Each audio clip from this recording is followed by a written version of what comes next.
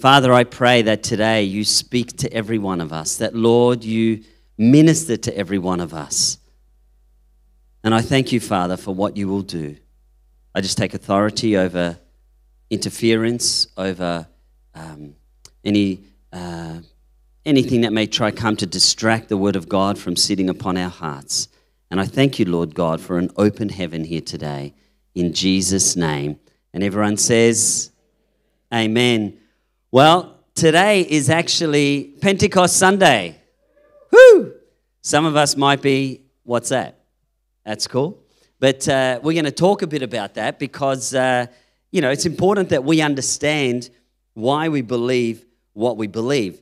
For those of you who aren't familiar, Pentecost is actually one of the feasts, one of the Hebrew feasts that were and still are celebrated by the Jewish people. And so Pentecost is actually the fourth of the 7 feasts. And so we're going to talk a little bit about that and why that is so significant and why, we need to even think about that or worry about that. And so what I want to say is that these 7 feasts, before you all start thinking that I'm going to sort of, grow some dreadlocks and, put on some robe or something, these feasts are actually they're a prophetic declaration of God's timeline on connecting with God and him displaying his glory to his people. And so we're going to have a look at that. In actual fact, the Hebrew word for feast is moed, and it can be translated as an appointed time or season. And why is that significant? Because if we have a look at the feast, so we basically got the first 3 feasts, and these were fulfilled by Jesus. We got the Passover feast, which we celebrate today as Easter, right? I think we all pretty much would understand that. And then you have the Feast of the Unleavened Bread, which is, celebrated by the Jews as a feast on the second day. And then you got the Feast of the First Fruits. There's a bit of a tongue twister for you. And, and so what happens is the actual Passover is a feast that marks the crucifixion or the death of Jesus, right? And so that's one which is sort of pointing towards that. The unleavened bread is where Jesus was then, buried in a cave. This is about the burial. And so we see the second feast is about us acknowledging the burial of Christ. And the third one, which is the Feast of the First Fruits, is really a representation of the resurrection of Christ. And so when Jesus came and died, and then he was buried, and then he rose from the dead, he actually fulfilled those first 3 fruits, first 3 feast. You'll have to bear with me. I'm still waking up this morning. Who's still waking up this morning? Who's looking forward to a coffee after the service? Don't worry, we'll get touched by the Holy Spirit, and that'll be enough to keep us going. So when you look at it from another perspective, you see, when Jesus died, we were given justification, which is a fancy word, meaning that at the death of Jesus, when he died and paid the price for this, he made a way for us to be in right standing with him. And then we go through the process of sanctification, which means that once we are in right standing with God, we go through this process of being, conformed to the image of Christ, so to speak. Does that make sense? How many of us know that the moment that we became a believer and started following Jesus, we still had some issues that had to be dealt with in our hearts?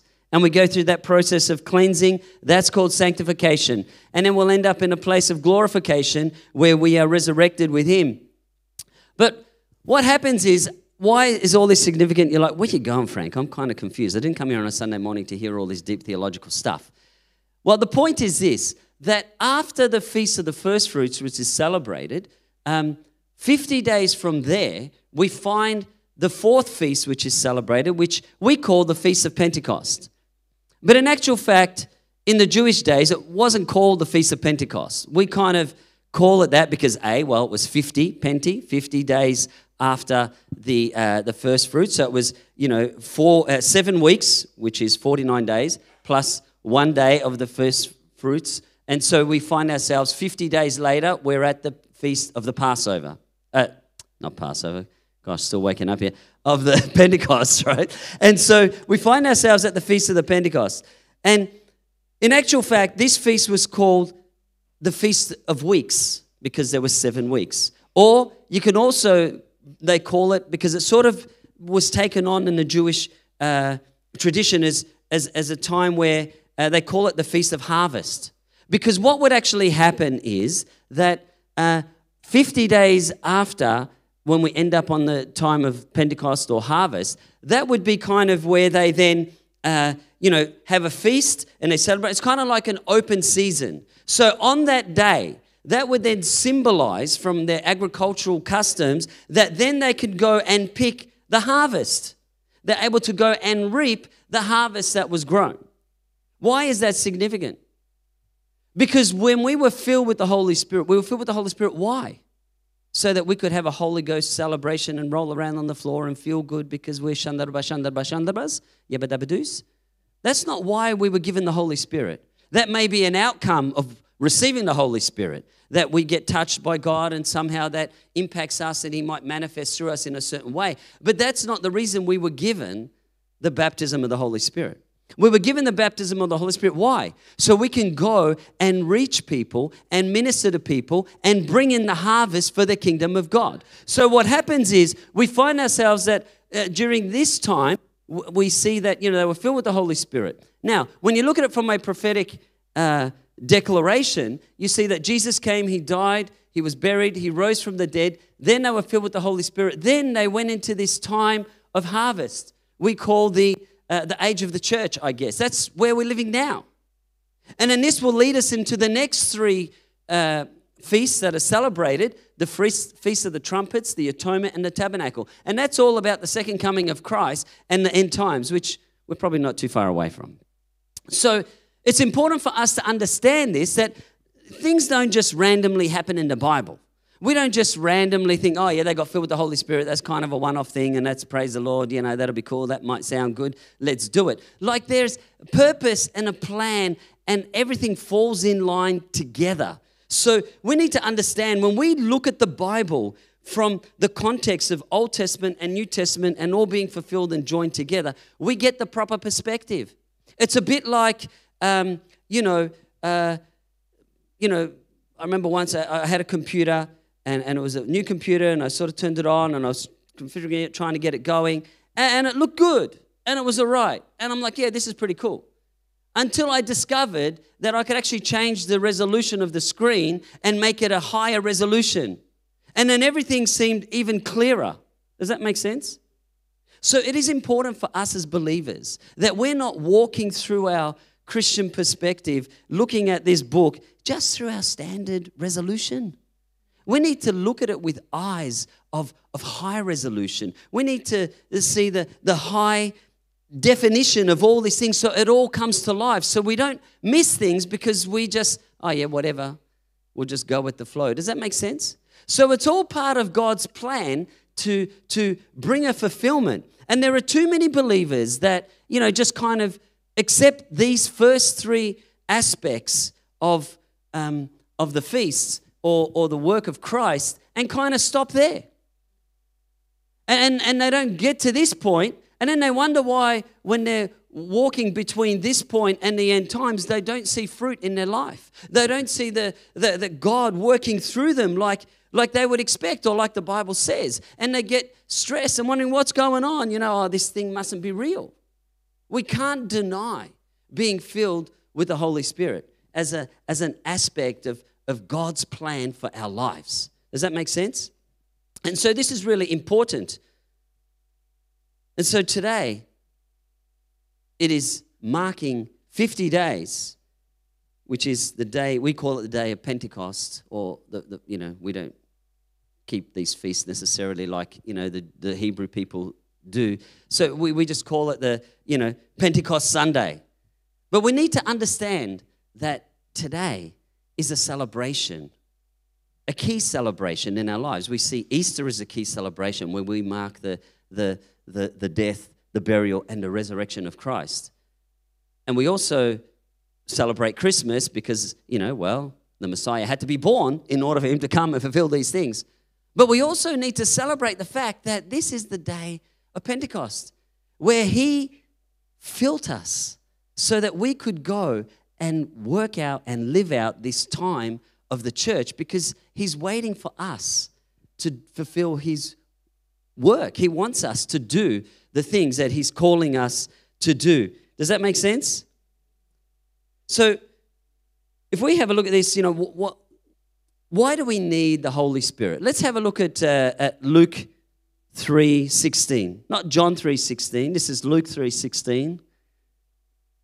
And here we see that, John the Baptist is here and he says, he answered them saying to all, I was thinking free indeed, I indeed baptize you with water, but one mightier than I is coming, whose sandal straps I am not worthy to loose. He will baptize you with the Holy Spirit. Now, can you see how when we look at things through that high resolution, we start to see things pop out better? You see, normally you just read that scripture and like, oh yeah, there's John the Baptist. He's baptizing people and he's sort of saying like, yeah, that's cool. We baptize him and that's all right. But, just wait for the Holy Spirit because he's going to come and fill you. But now when you look at it through the lens of the fulfillment of the Old Testament and the New Testament combined together, if we just step back for a moment to that other screen we had on before, you see death, burial, resurrection. Does that sound familiar to anyone? Anyone who's been baptized in water, who's done their teaching, who's sat through some classes to try and understand what does it mean to be baptized? We know that when we are baptized in water, we are identifying ourselves with the death, the burial, and the resurrection of Christ. So our baptism of water is really our personal identification of those three feasts. Does that make sense? And so, if you've been baptized, you'd know that. If you haven't been baptized in water, then I just want to take a sidestep and take this opportunity to encourage you to seriously think about, being baptized in water because it is an important part of our walk as well. Anyway, getting back to the sermon. So if we get back to that next screen that we had up there with the scripture of John, we see that John then, he instructed that he will baptize you with the Spirit and fire. So we see that being filled with the Holy Spirit is not just, whatever. Like John the Baptist is baptizing and he was doing some significant work of ministry. But he's pointing people to say, this is just one aspect of your faith. There's something else that's going to happen, and that is being filled with the Holy Spirit. Let's have a look at another verse from Acts 1, verse 4 to 8. And Jesus here, he commanded his disciples to wait so that they could be filled with power. And from verse 4 it says, on one occasion, while he was eating with them, he gave them this command: do not leave Jerusalem, but wait for the gift my Father promised. There's a bit of an insight there. The Holy Spirit, being baptized with the Holy Spirit, is a gift that we can receive. He says, which you have heard me speak about. For John baptized with water. There's the reference back to that other scripture. But in a few days, you will be baptized with the Holy Spirit. Then they gathered around him and asked him, Lord, are you at this time going to restore the kingdom to Israel? So he's trying to teach them the things of the Spirit, and they're trying to look at the physical things. But anyway, he said to them, it is not for you to know the times or dates the Father has set by his own authority, but you will receive power when the Holy Spirit comes on you, and you will be my witnesses in Jerusalem and in all Judea and Samaria and to the ends of the earth. So what we see here is Jesus pointing his disciples. I mean, he'd lived with them for 3 years, and he was, encouraging them. He'd already fulfilled those feasts, and now he's speaking to them, saying, "Now, wait, and you will be filled with the Holy Spirit." So they were waiting, and then on that day of harvest, then on that day that we call the day of Pentecost, we see that they got filled with the Holy Spirit. You see, it is important for us to understand that we need to wait and be filled. If we try and run forward and do things in our own strength without being empowered by the Holy Spirit, we're going to burn out. We need him. We need him to be working through us so that we could fulfill the things that he's called us to do. The truth is, why would Jesus command it if it wasn't needed? I don't understand. There are some Christian traditions who don't believe in being filled with the Holy Spirit. And that's okay. We're not here to judge anyone. We're here to just live according to what the scriptures teach us. And as we saw through that prophetic timeline of those feasts, that, there's an element of being saved and being justified by faith. But then there's this other element of being filled with the Holy Spirit so we could go and reap the harvest that he's prepared for us. The truth is that God needs his church to have power. The truth is that without power, the kingdom of God cannot be fruitful. It might grow a little, but we're not going to see this exponential growth if we're not walking with the power of God within us. We're not going to be able to reap the harvest as intended without the fulfillment of being filled with the Holy Spirit. I know some of you might be like, well, I don't know. You know what really stood out to me one day? I couldn't help but think of this illustration. It was an event, but to use as an illustration. There was one time we were at Rebecca's sister's house, and they had a family over from overseas. And, I got there a bit late, and they were all just about to have dinner, and there wasn't really enough room at the table because there was a lot of people, right? And Rebecca's got a big family, and had these visitors and all that, and so we're all there. So me and this kid, they had a son who was probably about 20, maybe 22, something like that. Me and him, there wasn't enough seats for us. So, we hadn't quite done free indeed, but rejection wasn't a big issue at the time. So I said, hey, let's go outside and let's just sit there. So it was just him and me, quietly eating on the outside table while everyone was inside. And we're having a chat, and it was a God-orchestrated moment. Because it was just him and I, he started opening up. I'm like, I didn't know this guy from anything. I just met him like literally 5 minutes before. And we're outside, we're chit-chatting. And I'm like, so tell me about you, what's going on, how's life? And he starts sharing with me how he's addicted to ice and addicted to all these substances. And he was like his heart was broken. He was crying. He's like, I want to get off these addictions. I've tried rehab. I've tried this. I've tried all this stuff. And he said, there's nothing I can do. I'm just addicted. He goes, I can't remember the day of waking up and not needing substance to get through the day. And I'm like, wow. And something happened, if I could backtrack maybe a couple of weeks before that, when, when I became a new Christian, I was still DJing in the nightclubs, and people would come up and ask, to play songs, make requests. And I'd say to them like, hey, you come with me to church tomorrow morning and I'll play whatever song you want. And then they'd be like, church, and then I'd start, ministering to them. And, and there was one time, and sometimes people would come up and they'd say, oh, could you play this song? And I'd just start prophesying over them. And they're like, this guy DJ, what's he talking about? And I remember one lady came up and she was like, oh, can you play this song? I said, ma'am, the Lord has called you to blah, blah, blah, blah, blah. And I said, God is telling you this, and he's called you to be a leader, and but you're using the leadership of gift that he's put upon your life for a wrong influence, and God is telling you, get back on track, get back to what and I started just prophesying as something on that nature. And she's like, I'm sure she was thinking, I just came to request a song. Like, anyway, so she walked off, came back about 10 minutes later and goes, were you serious about all that stuff? And I said, look, I'm a believer.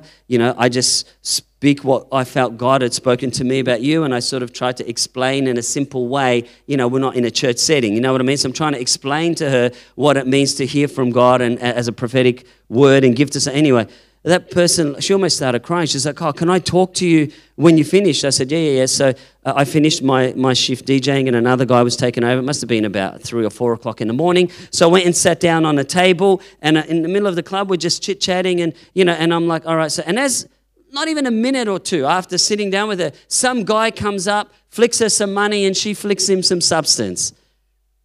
And I'm like, do you see what that prophetic word meant. And I started telling her, because obviously she was the drug dealer of that club. Anyway, and I started speaking into her life. And I said to her something like, you know what your problem is? I said, you take substance to try and make you feel good.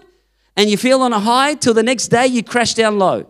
And then you crash down low, even worse than where you started. So you need more, and your life is up and down like a yo-yo. I said, I can give you a drug that will fill you and keep you filled, and it'll cost you nothing, and it'll get you high, and it'll be awesome. Anyway, I started telling, she's like, what drug? I'm like, you need the touch of the Holy Spirit. And I'm like, anyway. So that was fresh in my mind. And now I'm talking with this guy at this dinner thing, and I'm talking to him, and he's like, yeah, and he's like, I don't know what to do anymore. I said, have you tried asking God to help you? He's like, what? I'm like, yeah. So I just started telling him about, what it means to be saved. I gave him a quick, 5-minute thing as to the gospel message. And then I shared about, and then, you can be filled with the Holy Spirit. And then as the Holy Spirit will work with you, he will guide you, because you can't do it in your own strength. You need God to help you. You need the Spirit of God to push you through, to take you through that process. And so as I started sharing this, he's like, yeah, and shortly after, it must have been a 20, 25 minutes, he's like, let's do it now. I'm like, oh, okay. So we sort of, just started, I said, all right, well, repeat after me. We said a prayer. And then I said, all right, and then Lord God, I said, we're just going to pray. You repeat after me, be filled with the Holy Spirit. And he's like, yeah. So we prayed and da-da. And then next thing you know, boom, he got filled with the Holy Spirit. He started speaking in tongues and he started doing all this stuff. Anyway, it was like an amazing moment. And then I remember about, it must have been about 5 or 10 minutes that we were like, this thing's happened. I'm like, oh, I forgot to explain to him about what it means to be filled with the Holy Spirit. I just told him, this is what it means to be saved, and then you can ask the Holy Spirit, and he'll feel bang. And he just started speaking in tongues. I didn't even tell him about what that looked like or what it meant or anything. I mean, in 5 minutes, I talk a lot, but how much can you say in 5 minutes? You know what I mean? Anyway, and it was one experience that I saw that made me just really come to understand the reality of what it means to be filled with the evidence of speaking in tongues. Because if you haven't explained to someone about it, and then it just starts happening, it kind of brings it to a reality. Do you know what I mean? And so, anyway, the point is that Jesus commanded them to wait. Because when we're filled with the Holy Spirit, we then receive power. The scripture says but when you receive power, you will receive power when the Holy Spirit comes upon you. And so we have this supernatural power that comes upon us. Not so that we could feel good, not so that we can take the glory. The glory belongs to Him. It's not so that we can point people to us. Oh, come to me because, I'm an amazing minister of God and I'm filled with the Holy Spirit. And, you can, do whatever and, come and bow down to me. He'll rip that lampstand out from you quicker than you can say lampstand. I had to think of a word. The point is, He's empowered the church to have power. Why? So that we could reach out to people and point them to Him. So we receive power of the Holy Spirit. Why? So we can lay hands on the sick and they will be healed. Why? So that we could speak words over their life that's going to point people to God. Why? So that we could help people see the truth of who God is. Amen? And so this is an important aspect. But the other aspect is, for those of you that are wondering, is this just a one-off event? The work of the Spirit is flowed out throughout the whole Bible. See, let's have a look at the next slide. We see that in the time of creation, in Genesis 1, chapter 2, it says, then the earth was without form and void, and darkness was on the face of the deep, and the Spirit of God was hovering over the face of the waters. So we see that in the very beginning of the Bible, that the Spirit of God was there. If you keep reading, you'll see, then God spoke. So what we actually see happening here is the Spirit of God is already present at work. And then God spoke. So we see the Word of God and the Spirit of God come together, and together we see, talk about a big bang. It's called creation. And so we see that happened here in the beginning. And then we fast track throughout the Old Testament, get to the beginning of the New Testament. We find ourselves in the book of Acts, and in Acts chapter 2, verse 4, it says, and they were all filled with the Holy Spirit and began to speak with other tongues. And the Spirit gave them, as the Spirit gave them utterance. And then we see, if you read the rest of that chapter, verse 41, then those who gladly received his words were baptized. There we see the baptism again. And that day, about 3,000 souls were added to the kingdom. That's the power I'm talking about. So what had happened here is that they were filled with the Holy Spirit, and then Peter got up and began to speak the Word of God. So we see once again the Word of God and the Spirit of God colliding together, and we see power. 3,000 people added to the kingdom. Now, there's a lot to all this. Because remember I said you could look at things in, standard definition, or we could look at it high definition. You look at it on the surface, you think, oh, that's awesome. You got filled with the Holy Spirit, 3,000 people got saved.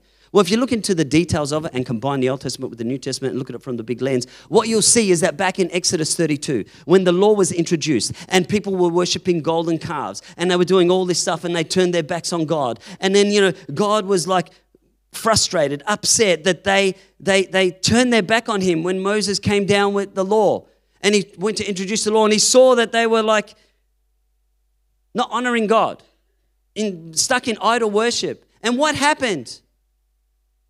Those people that had turned their backs on God, that turned to other gods and idol worshiped and worshiped that golden calf, they were killed. And 3,000 of them died that day, swallowed up in the earth. So we see that back in Exodus 32, 3,000 people died when the law was introduced. Now we see the restoration power of God, where the Spirit of God and the Word of God combine together. And together we see a restoration of what happened back then when the law was introduced. And we see 3,000 people getting saved as a restoration of what had happened back in those days. So God's saying, it's cool. We're doing this new. We're starting again. And so we see that it happened. And you're probably wondering, if you read the first part where it says, that there was, it came down like tongues of fire and, mighty winds and all this stuff. When Moses, before Exodus 32, probably back around about Exodus 19, he went up to hear from God and he saw the burning bush. So we see the fire. And then it says that, fire came down from heavens, and there was like, thunder and lightning and shaking of the mountains. This is again, the New Testament aspect of coming to life back with what had happened back then. There was an old saying that I've reworded. It's what DJs do. We remix things. And it says this: the word with no spirit, if you have the word of God with no spirit of God, well, you're going to dry out. See how I've changed it a bit? But if you have the Spirit of God without the Word of God, well, you're going to blow out. And if you have the Word of God and the Spirit of God, you can reach out. Isn't that cool? Do you like my remix 12-inch version? Well, I could. Oh, we don't have a lot of time, so we better just, we'll save that for Warrnambool. Anyway. What else do we know? You might be like, well, was this a one-off thing? No. This has happened many times in the Bible. In the New Testament, after this account of the day of Pentecost when they got filled with the Holy Spirit, we see that many people, were filled with the Holy Spirit. So let's have a look at the next slide.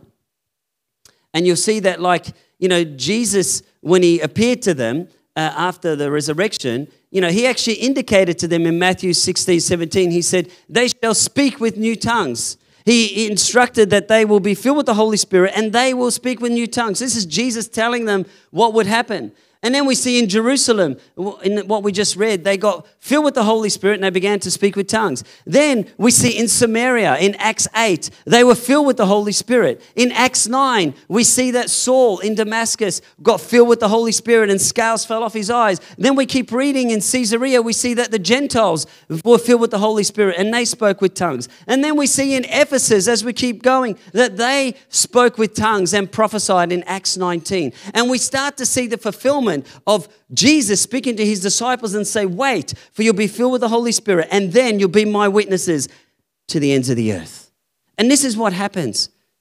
As we get filled with the Holy Spirit, we're able to be used as vessels for him to minister to people.